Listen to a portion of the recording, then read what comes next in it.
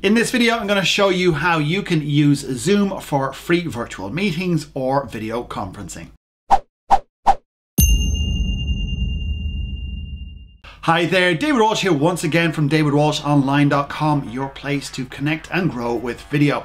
In this video, I'm going to show you how to use Zoom, which you can use for free to host video meetings, video conferences, or virtual meetings. So if you need to host meetings while you're in self-isolation, this is the perfect tool to do so. So we're going to set it up, host a meeting, and also see how to schedule meetings as well. So here we are on Zoom's website. Link is in the description below. So we're going to use Zoom's free version, which allows you to have up to 100 participants. You can have unlimited one-to-one meetings. You can have group meetings for up to 40 minutes. And you have unlimited number of meetings as well. Now, if you're a tutor or a teacher and you're using Zoom to teach your students, then you can get the Pro version for free. To see how to do that and how to teach using Zoom, there is a link in the description below to that video. So to sign up for your account, click on sign up. It's free on the top right. So you can use a business or work email here, or a Hotmail or Yahoo email address. If you have a Google email address, you can sign in with Google, or if you want to use Facebook, you can do that there. So I'm going to use a work email. Click on sign up.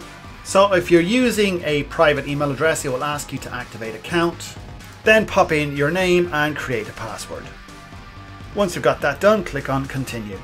It asks you if you want to invite your colleagues. You can skip this step and then just go to my account. So to host a meeting, go up to the top right where it says host a meeting. Then you can host a meeting with video off. You can host a meeting with video on, and you can share screen only. If you want to join a meeting, click on join a meeting. It will ask you which meeting number you want to go to, and then you click on join. To schedule a meeting, click on schedule a meeting, and then it will pop in the meeting name, description, time and date, as well as other information there. So let's go and host a meeting with video off. So if you haven't got the Zoom app installed, then click on download and run Zoom. This will pop up the version that's right for your computer, so for Windows or Mac. Download that, install it, and then you will have the app installed on your computer. When you have the app installed, it will run like this. So it asks me if I want to join with computer audio. I can click on that. And now my meeting is running.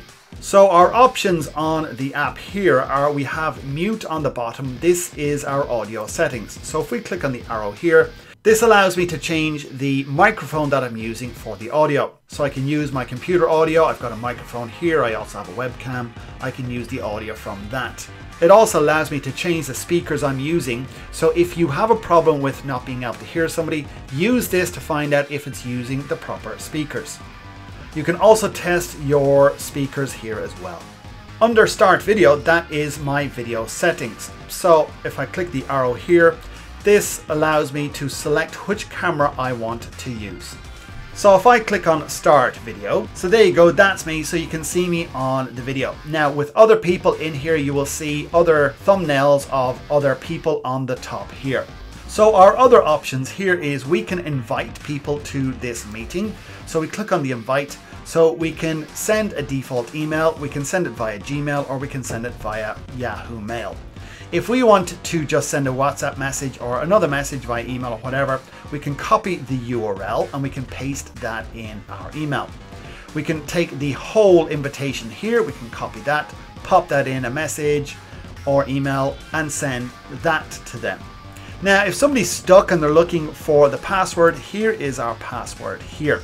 This is what they need to log in.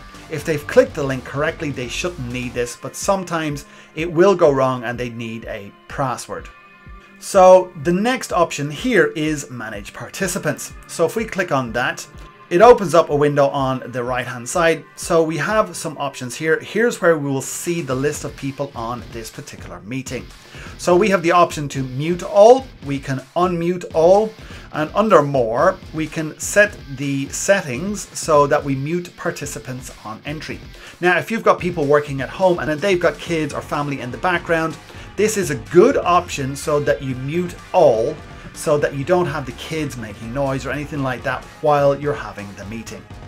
You can see here that participants can unmute themselves, so if they need to talk, then they can unmute themselves and say what they need to say. You can also have it play a chime when somebody enters or exits. And you can also allow people to rename themselves if the name is wrong on the Zoom app. You can also lock the meeting as well if you want to. Our next option here is share screen. So if we want to share a document or a web browser or something that you're talking about with your team, you can do that here. So you click on that. So you select the window that you want to share, and then that will share here. So you'll see that the participants will pop up on the right here, or they may go across the top, and then your shared screen will typically go full size. So with that, if I stop that, share screen again. So we can see here that we can select individual windows.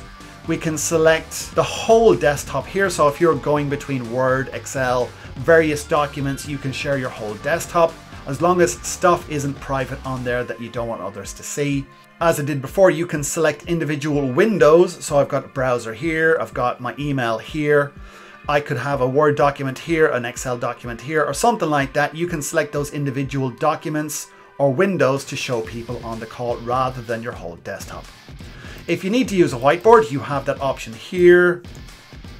So you can write stuff on here, you can draw stuff on here, whatever.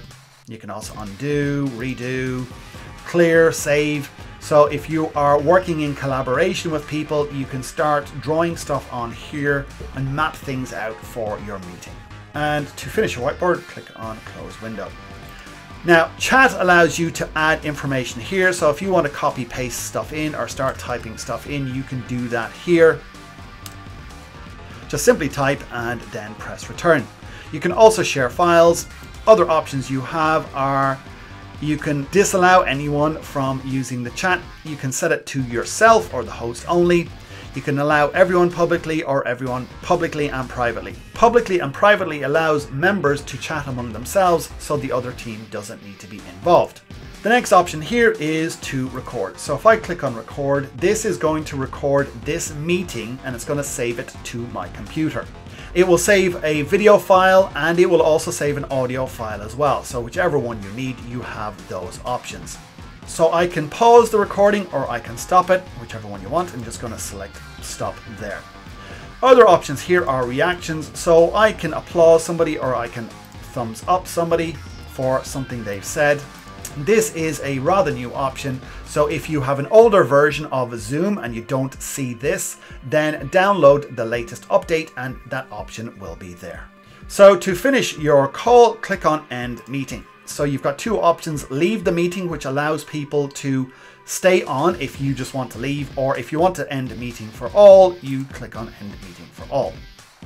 Then it will convert your meeting recording into the MP4 file and to the audio file. So you can see here, I've got my video file and my audio file here. When you sign into the app, pop in my username and password, you can see that I have the same options as I have on the website. I can start a new meeting, so I can start with video. I can join a meeting, I can schedule a meeting, or I can share screen on another meeting. So if I click on that, again, we come back up, we've got our video on. Or if I join a meeting, it's asking me for the ID. Schedule a meeting, I can pop in a meeting at any date with the various options. And then share screen is joining a meeting, sharing my screen. And again, it's going to ask me for the meeting ID. That's how you set up, host meetings, and also schedule meetings with Zoom. If you've got any questions about this, let me know in the comments area below and I'll do the best I can to help you get that question answered.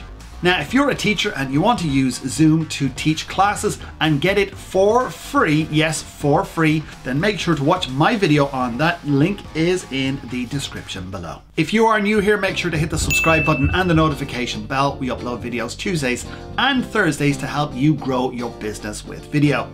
And also make sure to watch one of these 5 videos here to help you grow your business with video.